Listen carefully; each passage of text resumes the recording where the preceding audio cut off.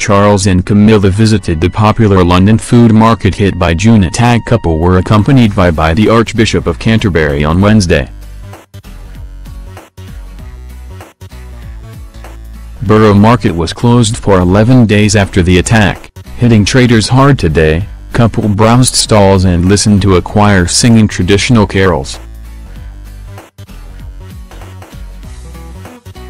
Camilla rushed from Clarence House where she earlier held Christmas party. The Prince of Wales and Duchess of Cornwall shared some Christmas cheer with Borough Market traders whose staff and customers were caught up in the summer terrorist attack. Charles and Camilla, joined by the Archbishop of Canterbury, visited the popular London food market where knife-wielding attackers ran amok, stabbing passers-by after mowing down pedestrians on nearby London Bridge. 8 people were killed and scores of others injured in the atrocity in June. Borough Market was closed for 11 days but reopened with renewed vigor and is now in the middle of the busy festive season. When the royal couple first arrived, they listened to a choir singing traditional carols and met representatives of charities associated with the market area of South London. Scroll down for a video. Camilla, 70, looked festive in a vibrant red coat and leather gloves while Charles, 69, was dapper in a navy wool coat. The couple looked to be in excellent spirits as they perused the stalls, chatted to traders and even tried out some of the produce on offer.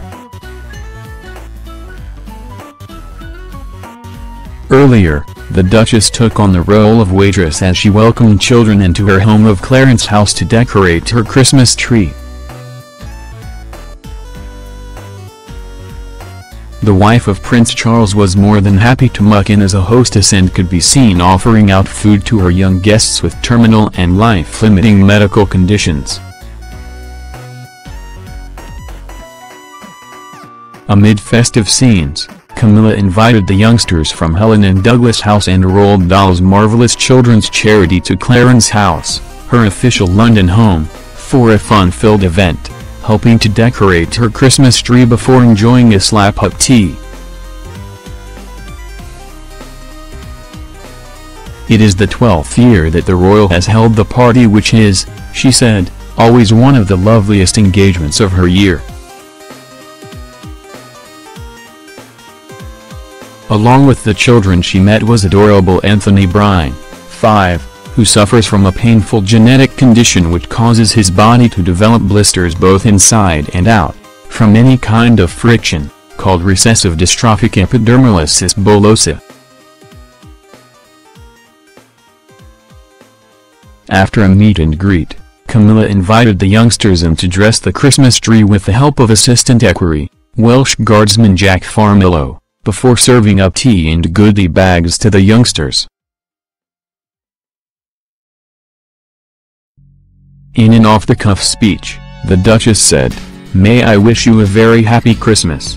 I always feel like today is the start of Christmas. It is such a joy to meet all of you. I hope the children have enjoyed themselves as much as I have."